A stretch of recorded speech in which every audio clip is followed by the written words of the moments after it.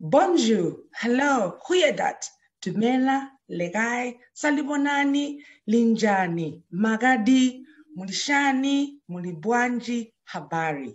Good morning, good afternoon, good evening. Wherever you are tuned in from, thank you for joining me. This is Get to Know Them. These are Ego Wings facilitators, and we get to dive into their lives to get to know who they are, what they are all about, what it is they do outside being amazing speakers and just in their own professions. My name is Candy and I'm your host. So in case you have missed the 3 episodes that I had, I was joined by amazing, incredible people. So please go to the social media sites and have a look at who they are outside their everyday lives. Today, though, I'm joined by an amazing, incredible woman. She is a voiceover artist, a storyteller, an MC, and she is so passionate about the youth. She's got a program that looks at inspiring them, developing them. And of course, these have got to be in the age group of 13 to 19. She is phenomenal, full of energy. And I'm sure you have seen her on so many platforms. And once or twice, you have heard her voice. And maybe you didn't even know that it was her. So today, I am honored to be joined by a phenomenal, incredible woman. Her name is Nomalanga Sitole. So everyone, thank you for joining me. Allow me now to introduce you to this incredible person. Nomalanga, thank you so much for joining me. How are you? How have you been? Thank you, Candy. It's absolutely an honor. Can I do a different introduction? And this is how we do it the African way. When I get onto stages, I say, Nomalanga, intombe balamalanga, ujobe kamachana, umondise. And so you're probably thinking, huh? So many names. So Nomalanga is what I was named. Sitole is my surname. Intombe balamalanga. My grandfather says the girl that counted her days. So before I was born, my mother traveled from one African country to another. I was born within 2 weeks, and my grandfather was like, she counted her days. And so the rest is just my totems of my surname. Candy, I'm well. Yes. Oh, this is what I have missed. It is brilliant to see you. I mean, both you and I are in South Africa, and I always say to people that you and I can write a story about lockdown and what we went through. So to see each other today is just a blessing. So like absolutely. I said, people know you. People have seen you on so many different platforms. People have even come to you just in your own profession, whichever it is at the particular time, and depending on the heart that they want you on. So today we are not talking about what you do on stage or what you do in your own professional space. We want to get to know who you are. So please tell us, who is Noma? Who is Nomalanga? Yeah, that's always not a very easy question, but Nomalanga, first and foremost, is a child of God. Nomalanga just loves people. I love being around people. I just love giving off my energy because, you know, we are spirit beings, so we connect via energies. Nomalanga loves traveling. Give me a budget. I will get into a car. I love long distance driving, family, by the way. So if you ever need a driver, hey, I'm here. I am very much an open book, really emotional when I need to be. I learned at a young age that tears are good. I love dancing. At the age of 5, my grandmother and I used to go to weddings. And, you know, in African weddings, you know, there's a open the stage type of situation. Who's going to open the stage? Me, I was that girl. I was a chubby little child, always been chubby.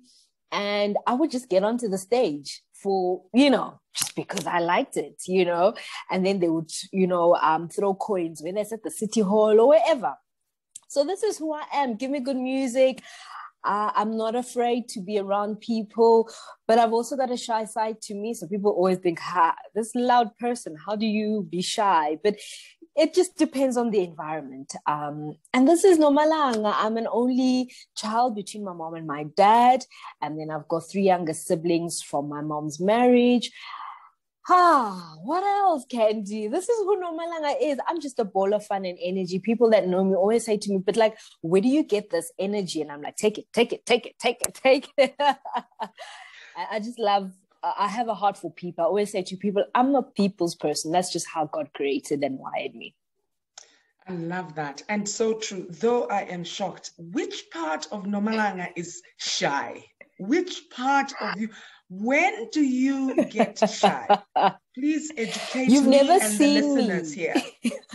You've never seen me in my shy stage, but what happens when I walk into an environment, and sometimes when I just don't know people, I'm an energies person. I'm drawn to people. I'm drawn to energies. And sometimes when I'm just either maybe not settled or I'm just trying to get into the space, I'll be very quiet. When I've done events, mostly you are spent, you're everything, you're exhausted. And then you're supposed to hang around, network. I will do it for as much as I can, but at that point, I'm gone. So the shy side, you probably won't realize it, but I know it. And people that know me very well will be like, yeah, no, I'm a loner, Candy. I've always been like that. I guess in my growing up, I've always been the eldest, always fending for myself. So I guess that's where that also comes in. But yeah, you would never pick it up. You know what? You're so right. And you hide it very well, very well. Yeah. Trust me, if you hadn't said that, I wasn't going to know this part about you. But thank you for letting us know. My second question for you is, what does Nomalanga like? Yo, Candy. Good music, dancing, traveling, food.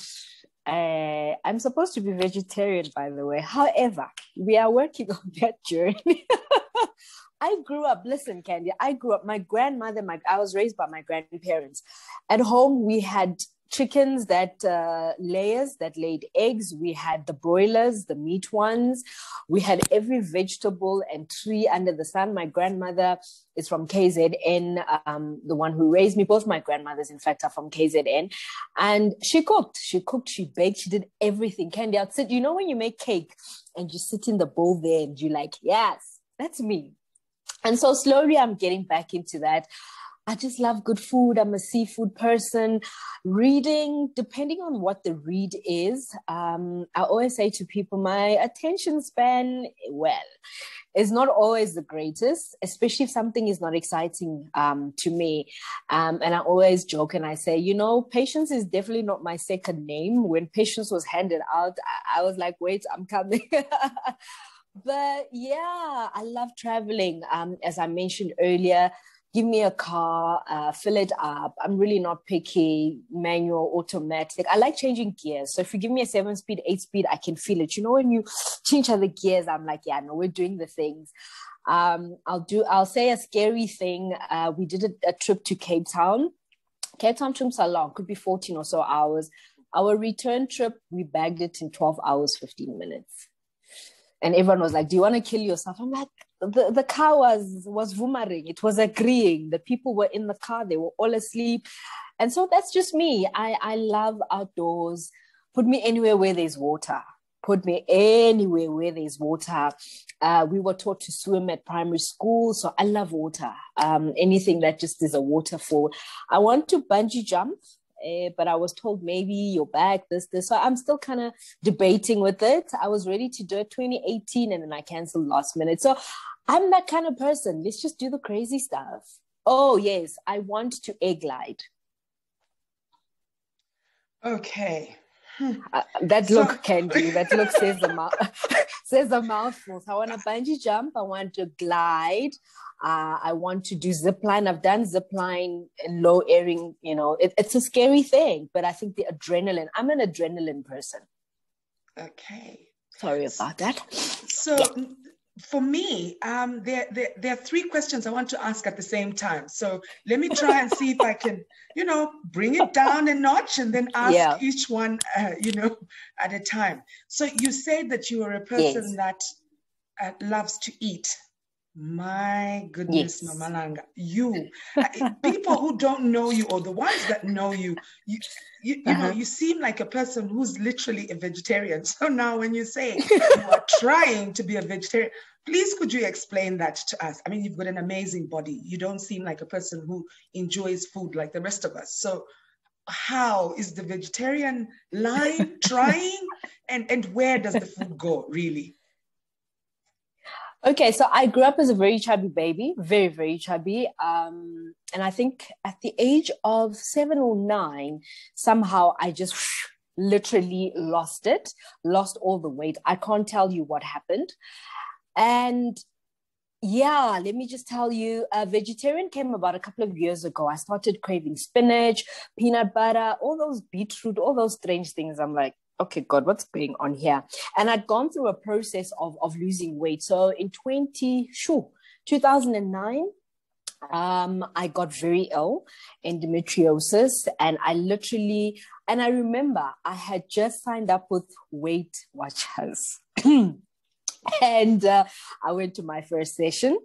I was weighing 67 kilograms, 67.2 for luck, yeah. Literally within a month, I had gone all the way down to 59. So endometriosis was horrid. I couldn't eat. I was just, I was a, you know, and I just found that I was more comfortable at that kilograms or weight.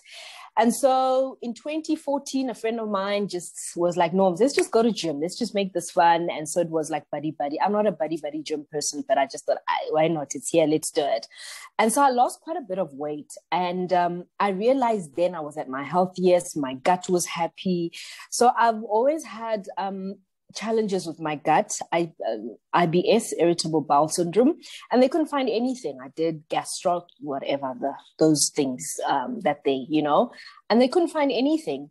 So when it started that I craved all these vegetables, I thought, okay, something must be.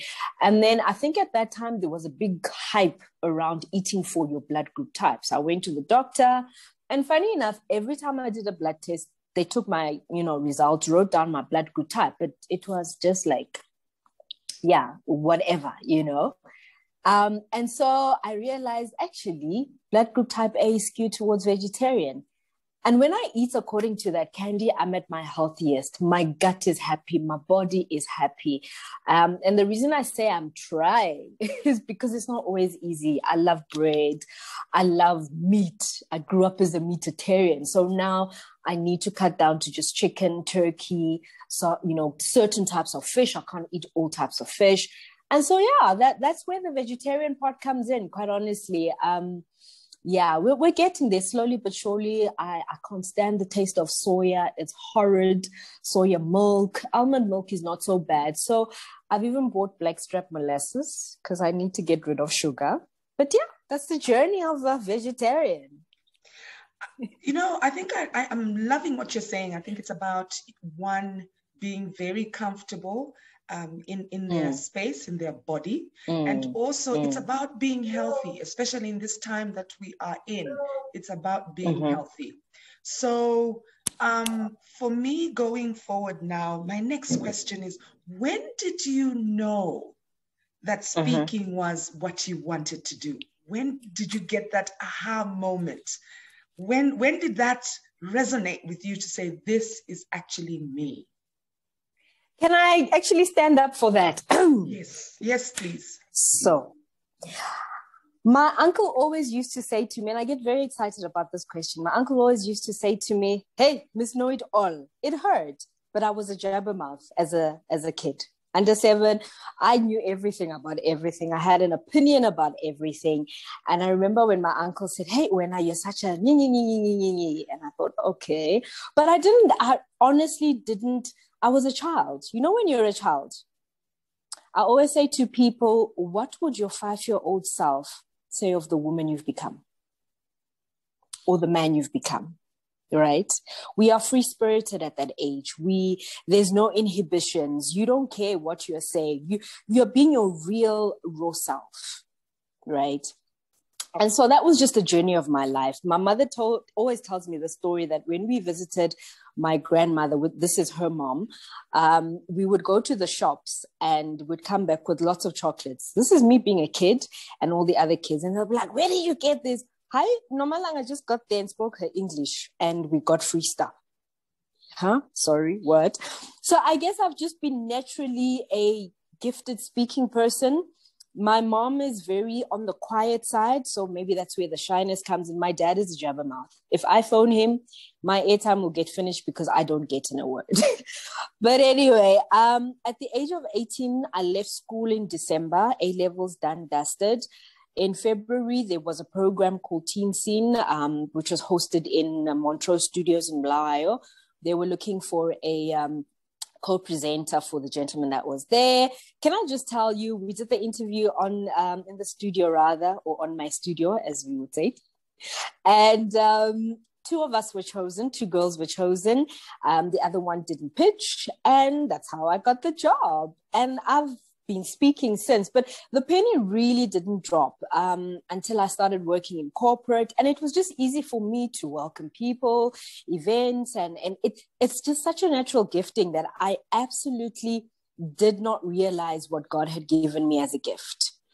And as life carried on, you know, corporates would, even in the work that I did when I was in the banking industry, they would say, Norms, please MC, we don't have budget, but we'll give you nini. And I'm like, okay. But because it comes naturally, I don't have to think about it. Just give me a brief. What do you want me to say? And I'm very one of those impromptu speakers. I watch the space, I watch the surrounding. I feed off energies, as I've said to you. And I guess when I eventually left corporate in 2015, at some point, I think in the 5 years prior to that, I'd started getting uncomfortable. Every time my spirit starts getting agitated, uncomfortable, I realize it's time for change. But it had to be at the right time. And honestly, it was a God conversation. I'd gotten a new job. I was supposed to be going for assessments.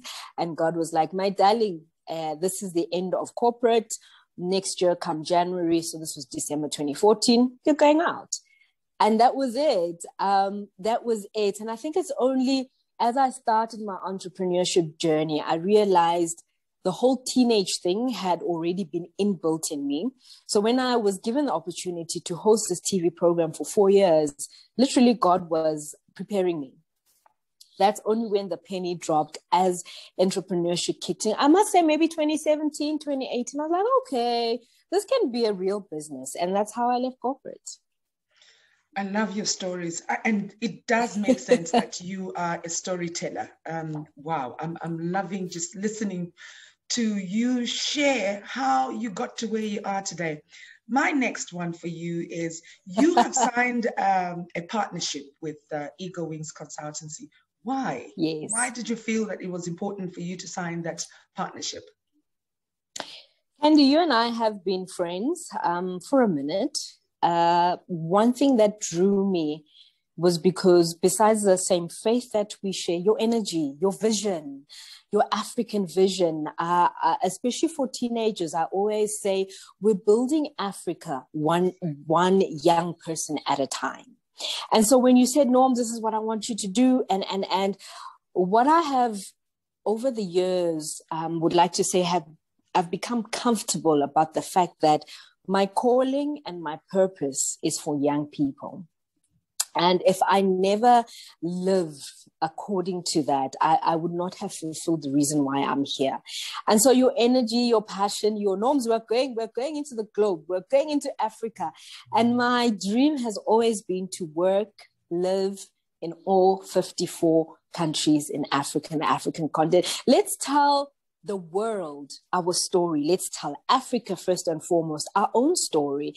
And let's just, hey, fam, let's not hide behind anything. You know, everyone's story, as you would have seen in one of my quotes, is a nugget of someone's story may propel somebody else to live out their destiny and their purpose. And so for me, Eagle Wings Consultancy just embodies all of that. You are a free spirit. The other facilitators that are on there, some I know their free spiritedness. And please, can we just go and tell stories? We can only change our own continent and the world by really opening up with storytelling.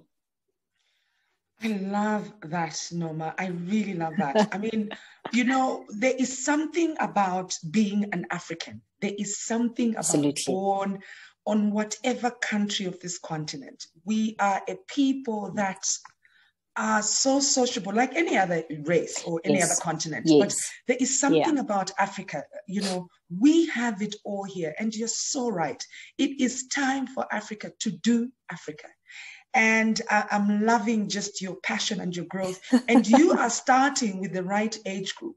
But the one thing that I would want our listeners to sort of hear you share is, from the time you and I have started this conversation, you have talked so powerfully about your faith. And without realizing it, you've actually, you've actually cited verses from the Bible without giving us the actual verse. So for the sake of our listeners, I would like you to just share with us, how has your faith, and I will let you say who and what your religion is. I will not put it out there. I want people to hear it from you. How your faith has helped you and your loved ones during the hard time that we started with COVID in 2020. How has that been for you? Sure, Candy, what a journey. My faith is Christianity. I grew up Methodist at home. My granddad was a music director, so it's no coincidence I've ended up in the music ministry in the current church I'm in. But my faith kept me grounded. I remember saying to you in June, Candy, I'm done. But my faith kept me going. It's been probably the toughest season for most of us. I mean, I'm an entrepreneur. I've been an entrepreneur since March 2015. So, I mean, it's 6 years now in 2021. Had it not been for my faith, I don't know. I don't know. And so my faith has kept me grounded in COVID. And we say, whatever your belief system is, that is what will keep you grounded. You need to have a foundation. And that foundation is the one that will carry you through. And without even realizing it, a lot of us believe in whatever we believe in, but that's what keeps you going. If that had to be stripped from you, whether it's Buddhism, whatever, you will feel empty. And that's just what kept me going. Had I not had my Christian faith, having you around me and other like-minded people, I know it would have been a mess. I don't know if you'd be talking to Nomalanga right now, but that's kept me going. I'm thankful. I'm thankful for the scriptures. I'm thankful for gospel music. I'm absolutely just grateful for my faith. And that's what I want to say to people out there. Whatever it is you believe in, that is what will ground you. That is what gives you your value system. That is part of your DNA. And if you ever let go of that, trust me, you will feel some sort of emptiness. Faith is not an easy journey either. There are times you look at your faith and you think, oh, but why am I believing in this so-called being that I've never seen of? You know what I'm saying? So you go through those challenges, you do. But for me, the word of God kept me sane.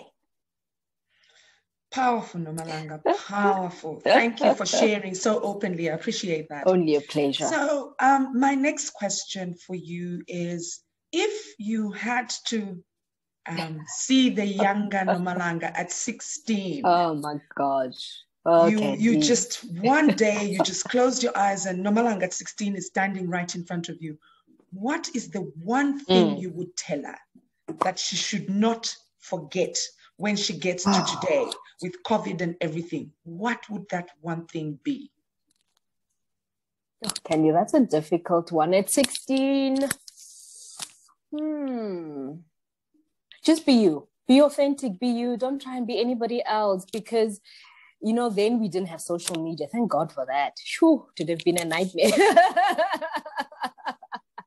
But I think at that point in time, I was probably at my most genuine, if ever there was a word, most genuine. But as a 16-year-old, you are more focused on passing your O-levels. You are more, for me, because I was a mother at the age of 18, not to my own children, but I had to look after two of the three siblings, because my mother then got a job in another African country.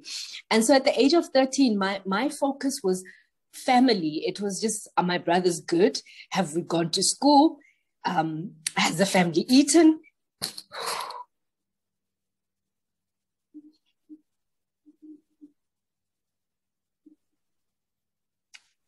It's good to be real, Candice. I hope you don't mind me shedding tears. Please. But the 16-year-old was focused on just making sure everything was okay in the family. And I would say to her, just enjoy life. There is no perfection in human beings. Just be you, man. Do not try to be anything else other than what you were created to be. And so, yeah, that would be my advice, because we grow up and then I want to be like Candy. I want to be like so-and-so. And that's not you. This is not who you've been created to be. Just allow the process to be. So, yeah. This Perfect. Is so bad, Candy. I'm all just... This is and what it's all about. You should have warned me. I'm so sorry. Oh. This is what it's all about. And thank you so much for being so open and honest and real with us. And Norman, this is who you are. You're so authentic. And I guess this is why God has impressed the passion that you have for teenagers, ages 13 to 19. You are so Absolutely. Real, and that's why you draw them to you. You draw these 13 and 19 years, people around you, because you don't lie. You tell it as is. You are real. And like you said earlier, you're one person who believes in being real with your emotions, being honest. Yeah. If you're feeling yay, let's be yay about it. If you're not feeling good, we're not good about it. So thank you so much for being vulnerable. And you're helping all our listeners and viewers today. And really, Candy? Closing, yes. And in closing, they do say when you're having an amazing time with someone in conversation, whatever it is that you're doing, time just suits by. And I don't understand where time has gone. But, we've got parents who are tuned in. We've got, people that are looking after, like yourselves. We've got the same age group, like, the ones that you are so passionate about, between the ages of 13 and 19. So please, could you give our listeners, our viewers who are listening in now, and those who listen in later when we post this on our media sites, what your advice is, especially to the age group that you're focused on how they should navigate life. I don't know why we all say post-COVID. I don't see COVID going anywhere. It is here to stay. For me, COVID is the next malaria. It is the next yellow fever. We just need to learn how to navigate it, on a day-to-day life. So what is your advice to the age group 13 to 19 for everybody who's listening in? So be unapologetic about your story. If there's one thing I just want to, as young people, you always want to compare yourself with someone else in class, someone else next door. And trust me, we all have a different journey. We all have a different lane that we're running in. If you go into a sports stadiums where they do marathons, there's lanes. There's a reason for lanes, right?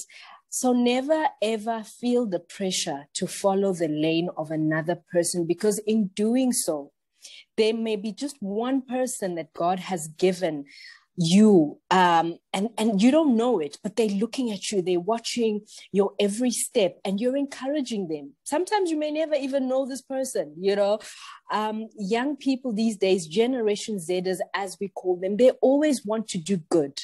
So as a young person, if you've been given an idea, please run with it. If you have been given something to just tell the world, don't be afraid. As I said to Candy earlier, we will build Africa one young person at a time. You just could be that young person. And please, young people, social media is the most amazing thing. However, not every social media post is a true reflection of what is going on. You probably know now, people are depressed.